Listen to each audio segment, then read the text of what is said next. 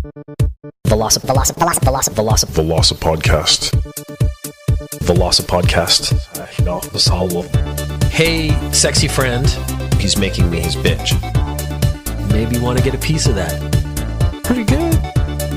I want to talk about sexy teens. I was getting erections. It's a very creepy feeling.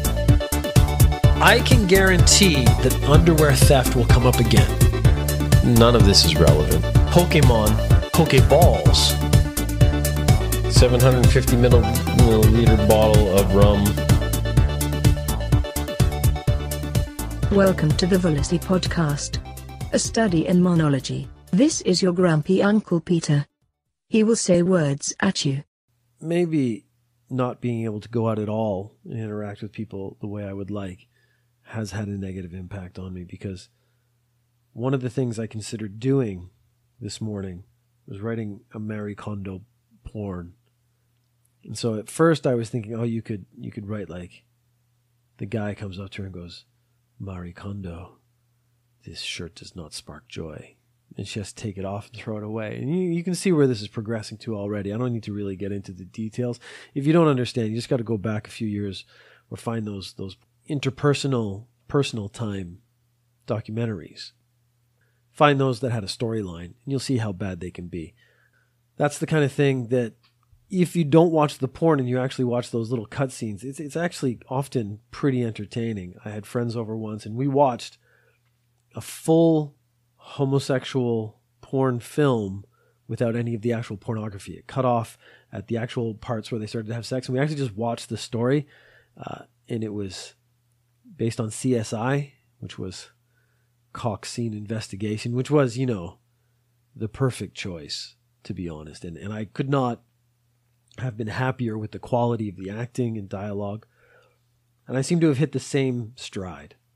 Maybe this is where I've missed my calling. Like I shouldn't be making podcasts. I shouldn't be working at my day job.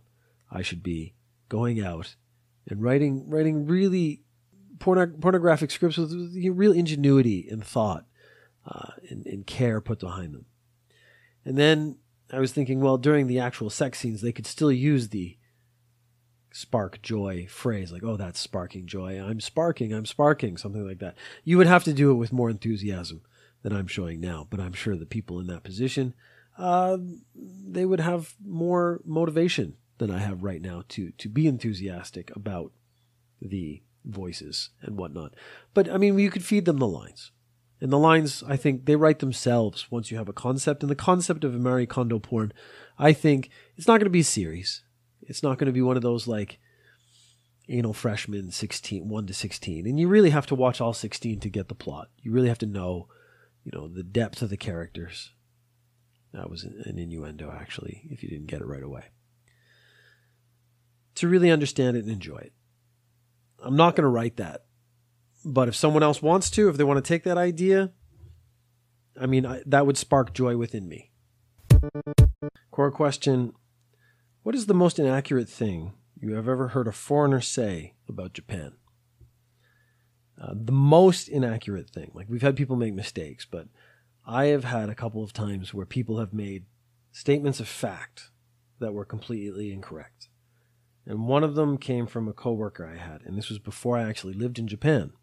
And he was a Korean guy. And there's a lot of fetishization, the sexuality of Japan. So there's a lot of, as we've discussed many times on this and some of my other podcasts, a lot of dirty stuff comes out of Japan, and it hits some pretty out there extremes. They are always pushing the boundaries of what is acceptable. That, in a way, is kind of the appeal, but it's also a touching point for other cultures where they can say, look at this, these are depraved sexual deviants, and that's how they can look down on them and make themselves feel better. This happens not just between Japan and Korea, which is actually the country I'm thinking about. This happens between a lot of different countries.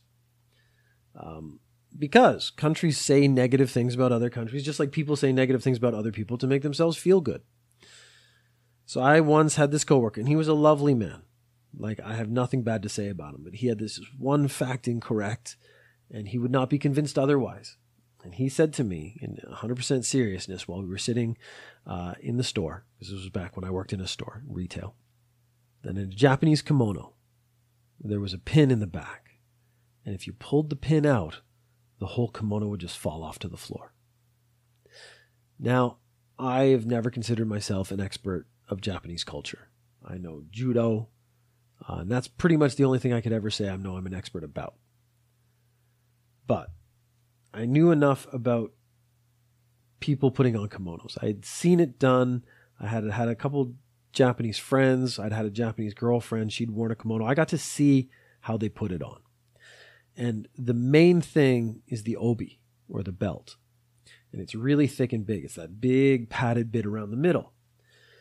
That's not just a single wrap. That goes around again and again and again. A lot of times they'll do this like little spin and they'll put it on. Taking that off is just as much effort. You can't just like undo it and it just falls to the floor. You have to unwrap it.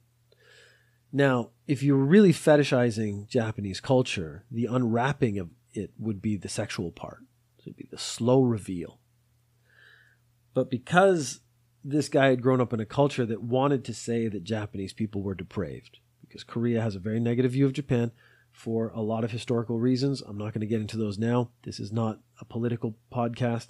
And I'm also not going to take sides. I think everyone is both right and wrong at pretty much the same time all the time. Except me, I'm usually right. Let's just get that one out there right away. The times I've made mistakes are usually just a slip of the tongue, not actually me being incorrect. Let's move on from that. It's not what you came here for. So the unwrapping process was just as lengthy as the wrapping process. So for me, that fact that he presented was the most inaccurate thing. Now, there may have been some confusion with the summer yukata. So a kimono is a full-on formal gown. It's like head to foot. Usually long sleeves. One thing I learned is that the very, very long sleeves at the wrists are only supposed to be worn by single women. And then once you get married, you actually wear a smaller wrist because they have like giant ones for single women. And the joke that I was told was that you're supposed to like wave them to attract men's attention. So that you did like basically like a bird or something. But basically it was a outward notification that you were single, which was an interesting concept I didn't know about. Now the yukata is a summer thing. So it's much, much lighter. It would probably come off much, much more easily. But it's still not just like a pin in the back you pull out and then her clothes explode off. That seems like a very anime, video game, fetish thing that doesn't really intersect with reality at any point. So if you have any questions or comments about Japan, I would love to hear them. And if they're inaccurate, I would love to just crap on them for a while. So you can send a message to voicelink.fm/velocipodcast.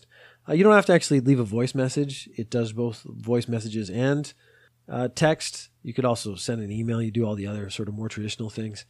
I'm going to keep pushing that because the few times I've gotten people to actually leave a voice message, I've really enjoyed responding to them. I'm just doing a lot of core questions because my brain just hasn't been working lately. I think for the same reason most people's brains haven't been working lately. So core question. Could an Olympic Taekwondo fighter beat the average Joe? Now, this is a vague insult towards people who practice Taekwondo. I don't practice Taekwondo. I have the same feeling a lot of people who study martial arts do, that it's not the most effective fighting form because you have a lot of trouble if you get taken to the ground. But a very high-level Taekwondo athlete would kick me in the head and knock my head off before I even got close to him, so taking him to the ground wouldn't be an option anymore.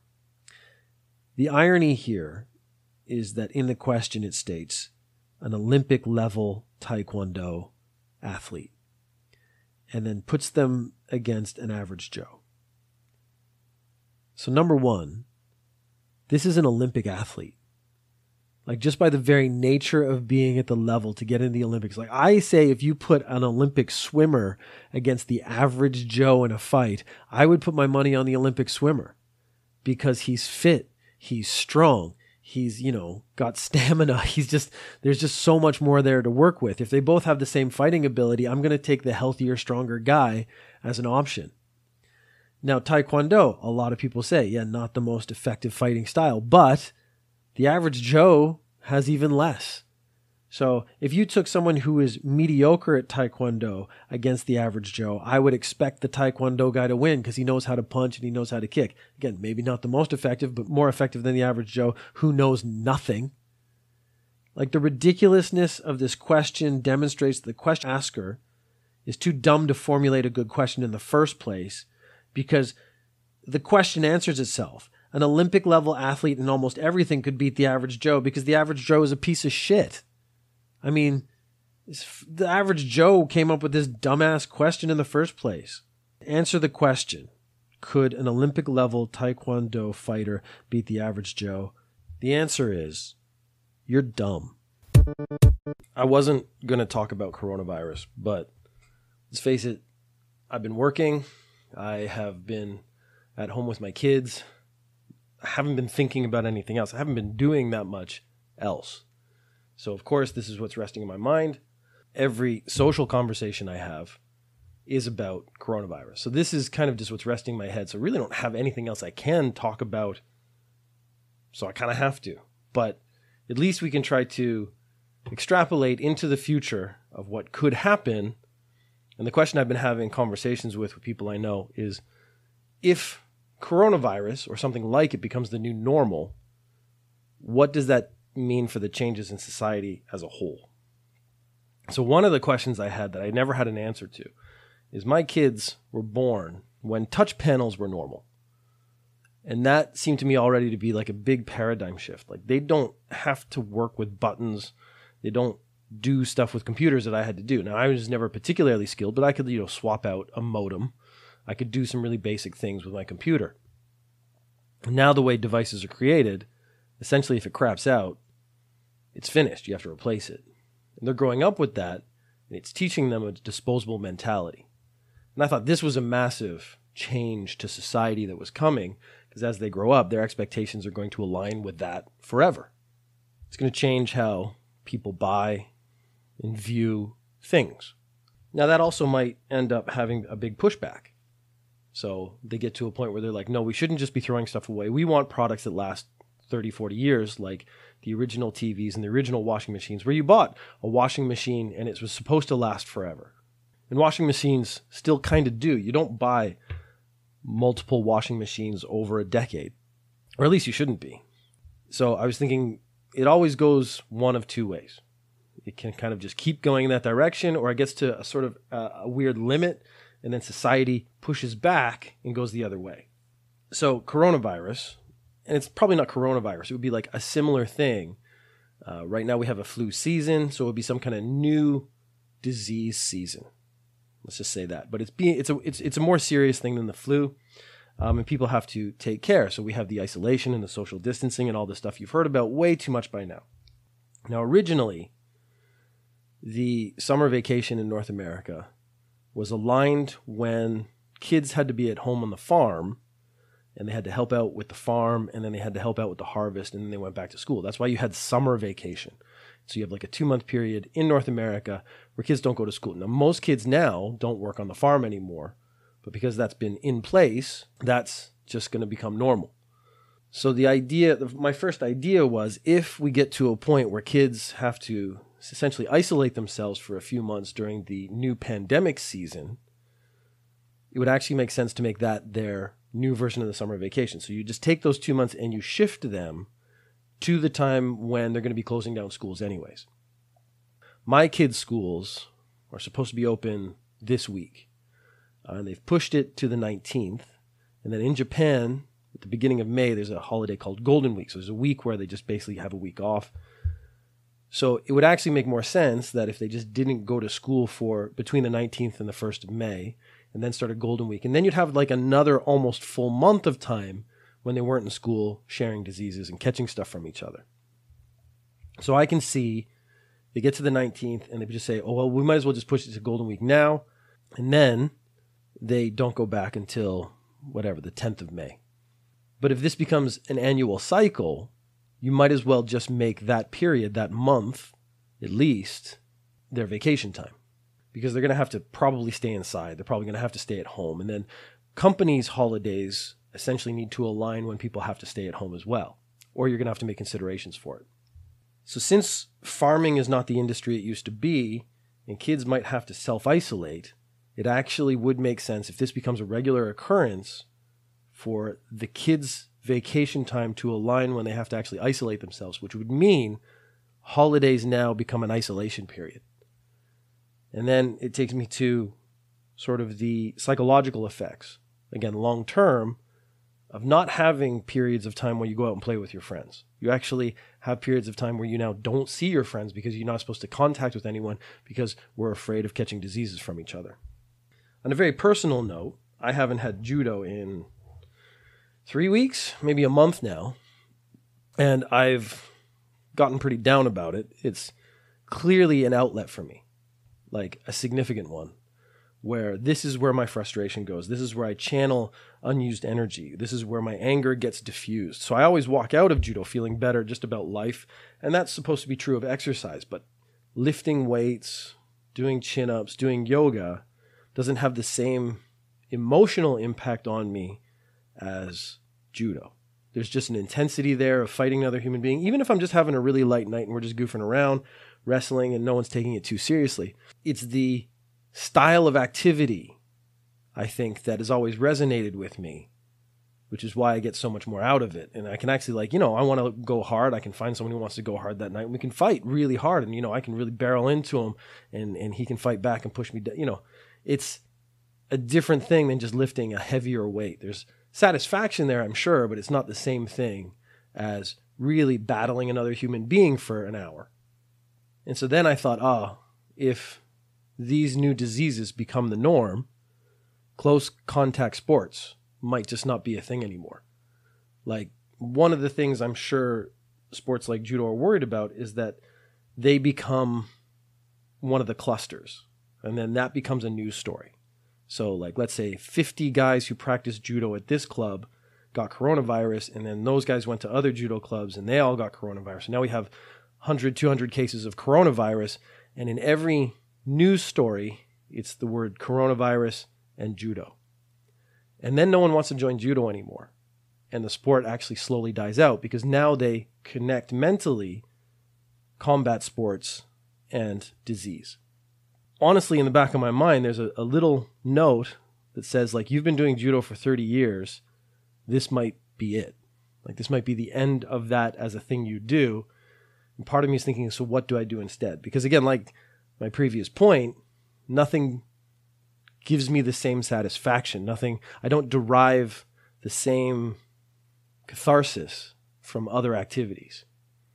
And not being able to have the close contact, that leaves me in a weird position where I now have to figure out what I'm going to do for the rest of my life to stay healthy. But also, again, it's that mental aspect of it that people don't talk about because it's always just been there anyways. And so that's kept me fairly even-tempered. So then I went back to my kids. And let's say they grow up, and this again becomes the new paradigm. This is the new norm. I was thinking that dating was going to be an interesting thing because now kids are going to be wearing masks 24/7 all the time. So you're going to get this weird thing where showing your mouth to other people is incredibly intimate. So right now you walk into a room, you see someone's whole face.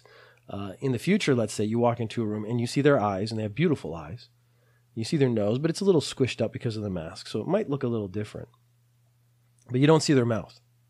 And the mouth is actually an incredibly important thing. And this would be like seeing someone's body for the first time. When they pull down the mask, when they show you the mask, that's actually in itself would become an act of intimacy because that's not something you do or see normally. It would be like a short skirt or an off-the-shoulder top where you're showing more skin than you're supposed to, so that becomes a sexual thing. So she's pulled her mask down. You can see her whole nose. Oh my God, did you see her whole nose? That was amazing. I've been thinking about that for the last 2 hours, if you know what I mean. That could be the new norm. And right now, one of the big industries that's been hit is restaurants. So restaurants as a whole, again, the feeling of going to a restaurant could change. There could actually be a feeling of risk. Because if you ever went to like a dive bar or a dangerous place, the feeling was different. It was exciting. And I could see there being a lot less restaurants because restaurants just overall can be less successful because, let's say, honestly, fewer people go to restaurants in the future. So the restaurants would have to be special. They would have to be particularly hygienic. In Ninja News Japan this week, I was actually talking about a couple places I went to. And the places, when I saw another customer leave and they came out and wiped down the table with alcohol, I had more confidence to go back there. So the ones where I saw them take the actions that I felt they should take, I was now thinking, I want to come back to this restaurant because I've seen them ensure that the patronage is safe.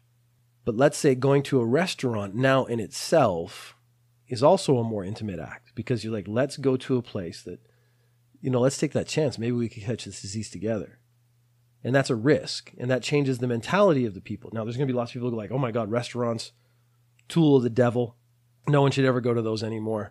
I mean, that's just, it's insane that anyone would even consider it. Then I took that to the next step, which would be the weird pornography that results in this. And so what you're seeing right now is regular porn with someone wearing a face mask, or if they want to take the joke to the extreme, they put on a hazmat suit with a little bit cut out and they have sex that way. I've heard those exist. I haven't seen any myself because, I don't look at that. I don't even know what you're implying right now. But that's a short-term thought. What you have to do is extrapolate this again into the general psyche of humanity about what this would mean for them mentally. So I don't know where this would go. It's not going to be the jokes that you see right now where just someone's wearing a mask while they perform intimate acts. It's going to be a change in how we feel about things when people are doing acts together. And of course, because pornography is it's almost about breaking taboos and going further than you're supposed to go, I don't actually see where that could lead us, but I just see it as being what we would consider now very weird. Again, in the future, that might be super normal. Having talked about it in so many different ways with so many of my friends, I mean, in some ways, it might be good. It might actually bring back intimacy. So most likely, people's memories are too short for this to have any sort of real long-term impact. This is going to be a blip in history. X amount of people caught it. X amount of people died. That's in history books. And we're not going to see another virus like this for another X amount of years. In the interim, people are going to be like, oh, do you remember 2020? The first quarter of 2020 was crazy. Oh my God, I hope that never happens again. Let's go out and behave perfectly as we were before. Hopefully, there will be better preparation in the future. So again, it might not be coronavirus comes back. It might be a different one. But, all the governments and stuff, now they've experienced this, they're more ready for things as it happens. Like things get shut down sooner. People get correct information more readily. Again, if I've already experienced it, I would already kind of know what to do. And then if you get good information, I would follow up on it because, I'm washing my hands more. I'm doing all the things you're supposed to do. I'm wearing a mask. I'm trying to not touch things, as best I can. But of course, it's almost impossible to not touch things. I haven't gone so far as to wear just gloves all the time, but that might be the next step. So we wear a mask and gloves. And again, taking your glove off could suddenly become some kind of weird, intimate act when people see your hands and like, didn't think I was going to see that today. I mean, since this is just a voice on the internet, if this became the norm, then the really exciting thing would be to see what's behind the voice. Well, let me tell you, that's a nightmare you do not want to experience. An old man who's losing his hair and getting a lot of wrinkles. I got nice boobs, though. Pretty much every podcast you've listened to has said the same thing. And it's true. Wash your hands, take care of yourself, and be safe. Because we might not want the new normal. Velocipodcast.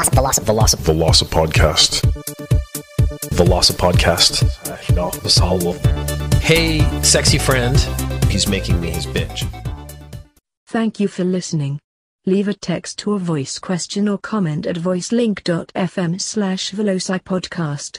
You can find the podcast on iTunes, Stitcher, Acast, or go to velocipeter.com/podcast. Sexy out, homies. As much, whatever. And that's the problem with being average. Whatever. Being average is fine. I actually might cut this whole bit. Some ways it might. I don't want to say any of that either. Jesus Christ, I don't know what to say at all.